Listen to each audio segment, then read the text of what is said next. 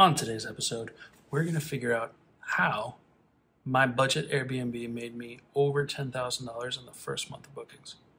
Now, stay till the end because I'm going to go over why I bought in that area, what I did to my Airbnb, how much it cost me, how I basically have a free Airbnb because my tenant pays for it, and I'm going to give you ways to market your listing so that you can make $10,000 plus in bookings in your first month. Stick around. All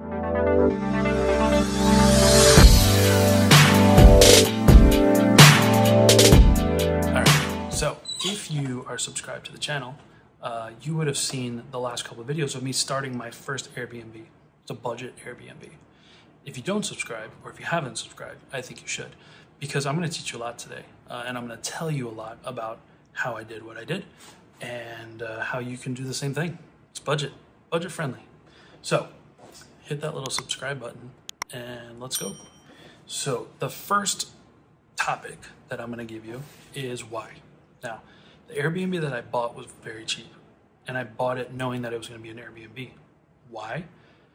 Well, one, because I watch Bigger Pockets and Pace Morby, and they've sort of influenced me to be confident about this real estate investment stuff. And I'm still not there.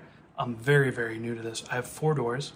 1 is an Airbnb, 3 are long-term rentals. So the why. I'm investing in a very, very small town in upstate New York. The town is not a vacation spot. People will not travel to this town to go to the local sites or whatever. It's just not a vacation town. But what it is next to a very, very expensive college, and next to a hospital where there's not many towns that are very nice, and also just there's a lot of traveling nurses at that hospital because it's upstate New York and it gets really cold and people don't want to live there. So they travel and they have to hire traveling nurses to come back and forth. So the why. The hospital, the college, price. The property that I bought was $85,000 and came with 2 houses. I'm going to get into numbers in topic number 2, but that's part of the why. It's because it was budget. 3, the university has quite a lot of students. It has about 3,000 students, which doesn't sound like a lot, but when you have a graduation, a move-in day, a reunion, alumni, parents' weekend, any of those weekends, you get a big influx of people that are coming in. Families, parents, sisters, brothers, students that are coming into a town, and they need a place to stay. Now, because it is a small town, there's one hotel. That one hotel skyrockets their prices for that week, and they sell out basically a year in advance. They sell out, and they're fully booked. So part of the why was that there was a housing shortage. So that was the why. We had price, proximity to hospital and college, and then furthermore, the college had a lot of incoming guests that didn't have anywhere to stay. So much so that parents, I'll add, were sleeping in RVs in the back of their trucks, in tents, in the parking lot of the university because they didn't have anywhere to stay. So number 2 is the numbers.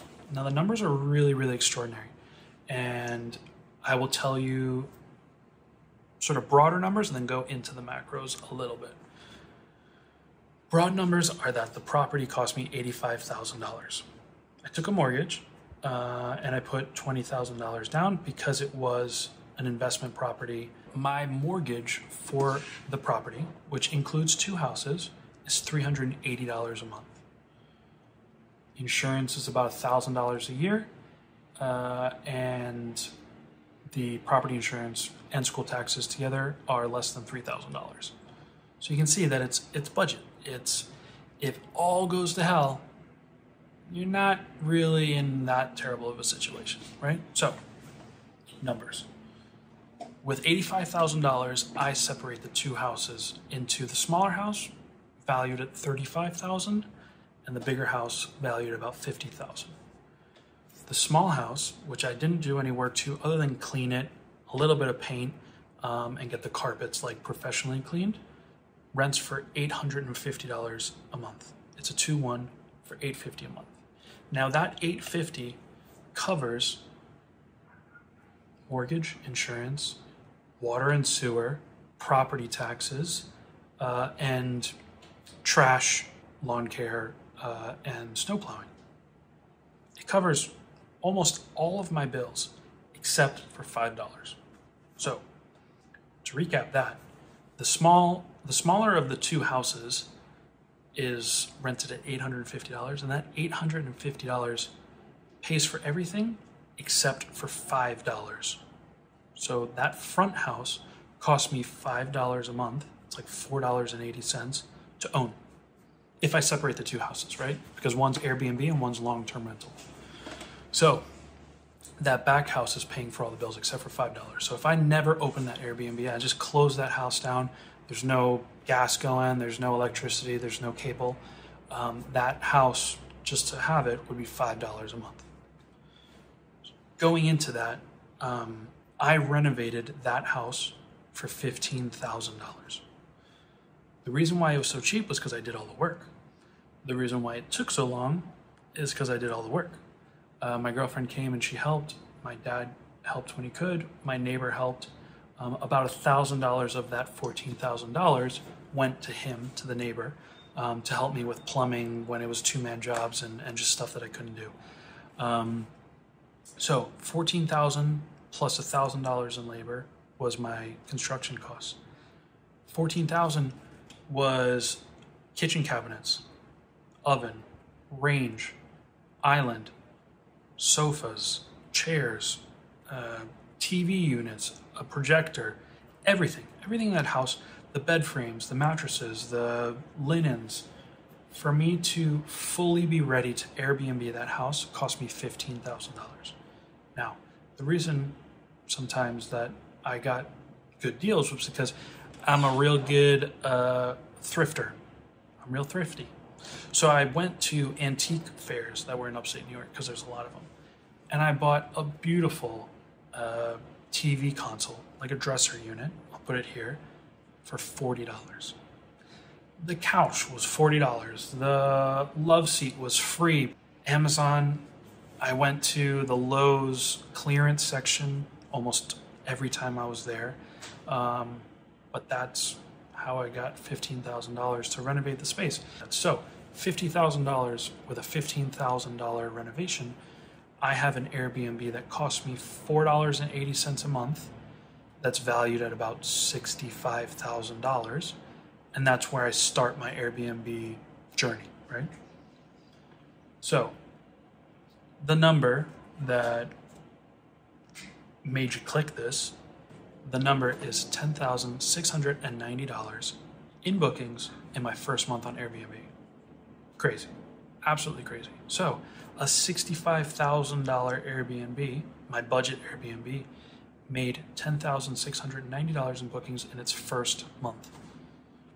Not to be confused with it making $10,690 in 1 month, because you say, all right, 12 times that is making 120 grand on the house. That's not the case. That $10,700, let's say, is bookings that are throughout the year.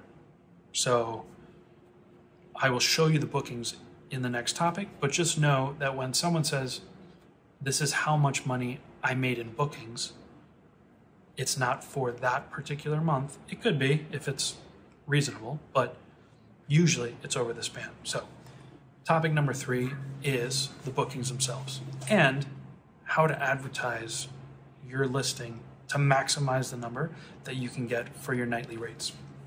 And this is what I found. So my bookings, they started cheap. I put a number of about $200 a night, and I got that number by looking at Airbnbs in my area. What is a 2-bedroom, 2-bath house in a private lot with private parking right next to the university? What does that bring? It's about $200 to $225. So I thought, let me put it at $200. I put it at $200. Within 48 hours, I got a booking for 2 nights. I was psyched. I was so pumped. I was pumped the fact that I did something right enough that someone would have the confidence to book at my house. They liked the photos. They liked the location. Something I did was right enough for them to spend money to stay in my place. So like sort of a confirmation there for me. Now, the first booking that I had on Airbnb, they suggested that I do a discount so that I like get my first booking, and I did. So that first booking was $200 a night, and it went down to $156 a night with cleaning, and the fee came to $360. So really important here. This is one of the most important things.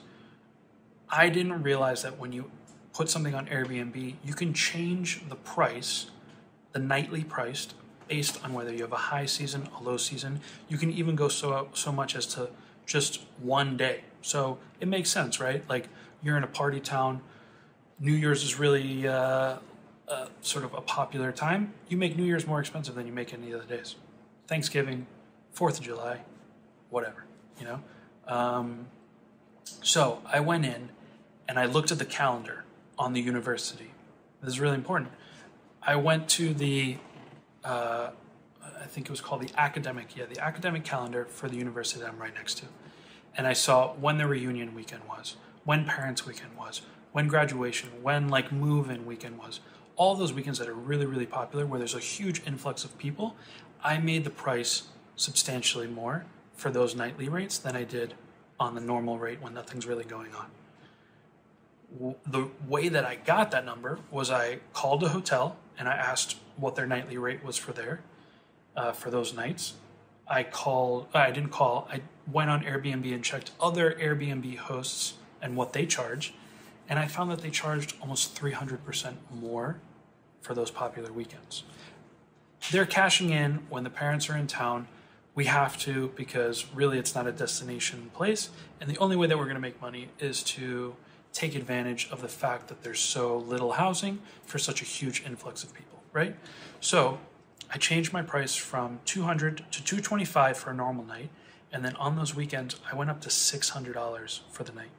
I thought I was crazy, but I saw other people doing the same thing, and I sort of just said, well, if I don't get a listing and if I don't get a reservation in a while, I'll turn it down, whatever. I didn't. I got the weekend that I got graduation weekend, 2 nights at $600, $1,200, maybe a little bit over $2,000 in 3 reservations, which is still good. Like in the first month, $2,000, whatever. What I did that sort of got me the big money here was I went on to Furnished Finder. Now, if you haven't heard what Furnished Finder is, it's a website that connects hosts and housing with traveling professionals, usually in the medical field. This medical engineer went on Furnished Finder, saw mine, and then went on Airbnb and saw the same one and sent me a message through Airbnb that he was interested in 3 months. I got 88 nights, right here, at $100. Minus their service fee, cleaning, that's $8,600 for 3 months of a stay. Crazy. $3,000 a month. That's rent in Miami Beach for a nice place.